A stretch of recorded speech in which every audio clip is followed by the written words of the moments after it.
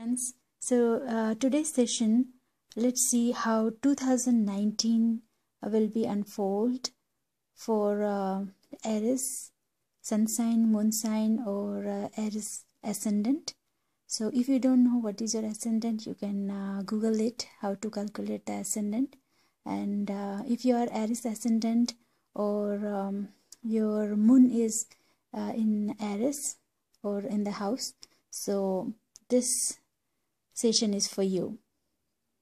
Hope you'll enjoy it. Let's see. So I have already shuffled the card, but I still need to see what the cards is there for you. So what one thing, let's focus on what one thing you don't have to worry in 2019. So there will be a lot of forecast astrology where you can see for your Aries sun sign, moon sign, or ascendant. But in this video, let's check what one thing you are worried about for a long time. Maybe it will be fulfilled. You don't have to worry about it anymore. So looks like the cards are very interesting cards. So let's see. So if you're a woman and you are longing for a new project or to try to do something new of your own, or you are trying for a baby, if you see, this is the pregnant lady. This is a very naturally blessed card, and you see there's a harvest, and coming January is the season of harvest, so you will have plenty of food and good health, and your wish will also come true if you are trying to have a baby, or you're starting a new project or new business. This is the right time, this is the right year. And second thing is, okay, this is Four of Pentacles. So this person is trying to open the treasure. So if you are working towards something and you're still waiting for a reward or a promotion, so this is the year you are going to get it. You are getting very close to it, but still you have been waiting for it. So yes, this is the year. And what else this says? Yes, yeah, this card also says that you may need to connect with the right person or the right key to open the treasure, open the happiness of your life. And this year you will find it. Another one. So few of you are still working towards, and this is something like work in progress. You're still working day and night, and you're creating a masterpiece. You'll get recognition, and yeah, this is what this card is all about. Keep doing good work. Then there is another one. Okay, this card jumped before this, so let's see this. What is it? Wanted to come first.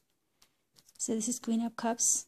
So this card is something like if you will be get benefited by a female acquaintance, or she must be in your relationship, mother, girlfriend, sister, some friend, or somebody new you met. So in case of single people, there's a hope for love. And anybody who is into arts, who's into music, who's going for audition, all the best. It's a very bright and successful year for you. Don't miss the chance. Okay, this is the card. This is the last card. So 8 of Wands. So if you have aimed towards something, I have already said some of the cards already sorted us that this is the year to reach to your destiny. and there may be a detour, or you would have faced it, or you are in a situation when things are quite still. See this still, and you still need some more tricks to do, some more trials before you get succeeded. But looks like you have already put the things in place. So relax a bit and wait for the result. All the best. And let's see what are the messages you have. I solely rely on this goddess guidance oracle card. They have a great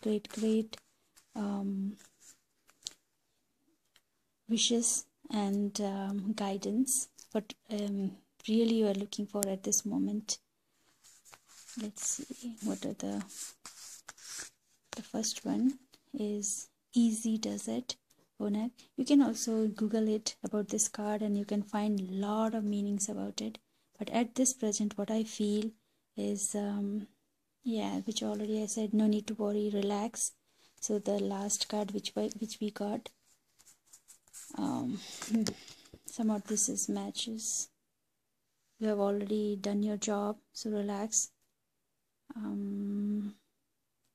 Everything is occurring in a perfect timing. So this is the timing, and we have waited for a long time. If you are looking, wanted to have a baby and you waited such a long time, this is the time. It's a good harvest. Start something new, and you have already planted a seed. Just wait for the result. The second message is this is the second message. So Aries is also a sign of little aggressiveness, and somewhat you spoil things by your temper or compulsiveness. So this is the message from White Tara, sensitivity. You are becoming increasingly sensitive. Avoid harsh relationship, environments, situations, and chemicals. So this is the general message, but it looks like if you are in a relationship which is not working for you and you are feeling very vulnerable, try to keep a distance. That's the message is all about. And focus on the result, whatever you have already worked.